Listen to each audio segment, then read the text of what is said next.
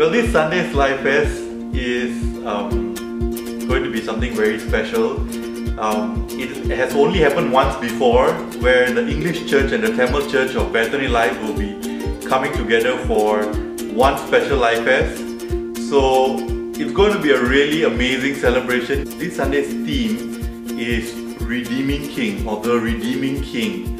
And so because it's Christmas period, we have to talk about Jesus as a king. So the Redeeming King is someone who rules but yet has come to redeem, to buy back his people. And that's a really amazing thought. Some of the songs we'll be singing is, of course, Born is the King and Joy to the World. But we will also be singing Victor's Crown because we are talking about Jesus as King. And we're going to end up with Broken Vessels.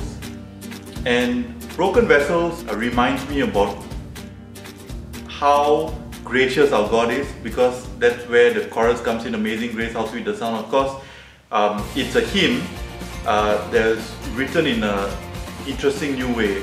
But you know, when we talk about the Redeeming King and we talk about Jesus as King, sometimes it loses its relevance in today's world. But this song really tells us that this is a King who really cares about our own life, and no matter how broken we are, how broken we feel, we can come to Him, and this King will always buy us back. And you know, we talk about Jesus coming to fix a lot of problems, but actually Jesus didn't come to fix our problems, or Jesus didn't come to fix one thing, but Jesus came to really make it all new, make our lives completely new.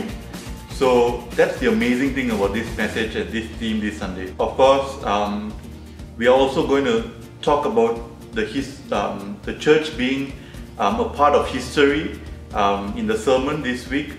But even in the praise and worship, even from the time of praise and worship, I hope that people will already be ministered to, so that we not only just have a good time as a church. I hope that people will not only have a good time, but really go back being blessed and encouraged.